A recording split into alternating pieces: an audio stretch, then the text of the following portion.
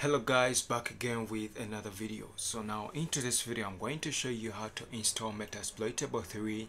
This is going to be a Linux machine of which you are going to practice your penetration testing skills. So these labs were created with a couple of vulnerabilities to help you to enhance your skills in penetration testing. So go on, open up your browser. So now you see that here when you go on and say download Metasploitable3, we have the first link which is taking you to GitHub. Primarily when you click to the first link and you check to your GitHub, you see that we have this main repository where you can go on and you clone it. But downloading this repository, it means you're going to install a couple of requirements. You see that you have to install Packer and you have to also install Vagrant. You have to also have your virtual machine or the VirtualBox. So now this is a bit hard, but when we come back here, we also have a second link here which is taking us to a different website. Now when you tap to that, you'll be able to download a compiled source code for our Metasploitable3, and here we shall be downloading this image for Ubuntu. So now if you want to see how to install Metasploitable3, a Windows server, click to the link into the description, and I'll also be providing these links in the description. So when we come here to this website, you see here they said download Metasploitable3 ub1404.ova. So the username and password here is going to be Vagrant. So just come here to files. Now if you tap to files, just come here and also download this OVA. So now when you try to see here, it has a capacity of 2.9 GB. So I can go on. Firstly, let me deactivate my downloader here. So when I tap on this, it will be started right away inside my browser, but I already downloaded the software. I have it on my machine. Now in case you have good internet, your download will be faster, but in case your internet it is slow, you can first download the software, then do the installation later. So now you're going to see that in a few minutes our download is going to start here. But if you read through this website, they are telling you that this is going to be a Ubuntu machine or a Linux machine here when they list above the OS. So when we come here into my browser, you see I already downloaded this and it is 2.7 GB inside my location. Now it also has an extension of .ava. So also when we come back here, you see that right away in a few minutes our download has started. Let me just cancel this because I already have this software. So let's go to our location where you downloaded your software to. Double click to this location, your VirtualBox is going to be opened up and we are going to start to import this program.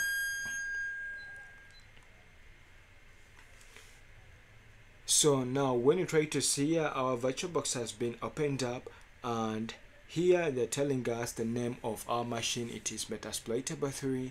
The guest type OS, it is Ubuntu 64-bit. Now when we look at here the CPUs, here they are giving it 2 cores, but my machine isn't that strong, and I'm not going to be using this machine always, so let me just give it 1 core. So when we come here to the RAM, we have 2048, which is 2 GB. I'm going to also change this to 1024, which is 1 GB. So when we scroll down, 1024, this is 23, 1024, which is 1 GB. So when we scroll down here, they ask us where they are going to be saving the files. Or when we also come here, the best file, I can also provide a different location where files will be kept. I can click to the drop down, click to others, then here I'm going to save this on my external drive where I normally keep my machine. So I'm going to come here to the backup, then I'm going to come here to virtual machines and I'm going to say open. So I've changed the location. That is the way you can change any location. Let's say you don't have space where your virtual machine is going to be created, and here let's say finish. So here our machine is going to be imported within our system within a few minutes, depending how fast your computer is.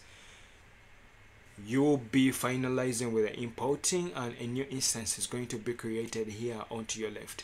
So let's give it a couple of minutes and we finalize with importing this system inside our virtual machine. Alright, you see that in a couple of minutes our machine has finished to be imported. So we have to change some settings of the network, because if we don't, it's going to fail with the installation. So now when you try to see here, this is connected to the NAT, and here I'm connected to my wireless. So I'm going to come here, tap to the NAT, and I'm going to change this connected to bridge adapter, and I'm going to leave to 1 and 0 and do OK. So I'm going to also come tap to this. Now this one I'm going to put it to our NAT network and say OK.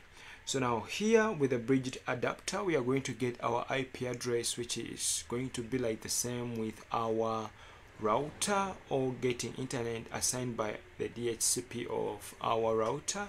And here we are getting internet which is provided inside our virtual machine. So if you're done to set this, just come here and click on start. So now if you remember, inside our documentations they told us that the password is going to be Vagrant, and also the username is going to be Vagrant. So I'm going to click don't show this message again and say switch. Now we are booting into the full screen mode. We give it a couple of seconds. We shall be logging to where we will be asked to insert in our username and password.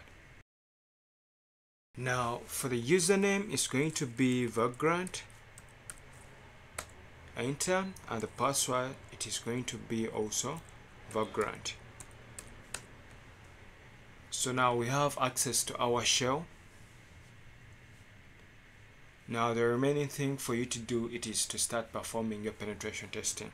Now here if we say ID, you see that we are Vagrant. You can also say who am I, still we are Vagrant. You can still check your IP, because if you're going to do penetration testing, you need to know the IP of the machine you are going to try to attack. Here I can say IP ADDR, so press enter. So when you look through very well, you will see the IP to our machines. So we have Ether0, where we have 192.168.43.11. that is the IP I'll be using to scan this machine and perform our attacks.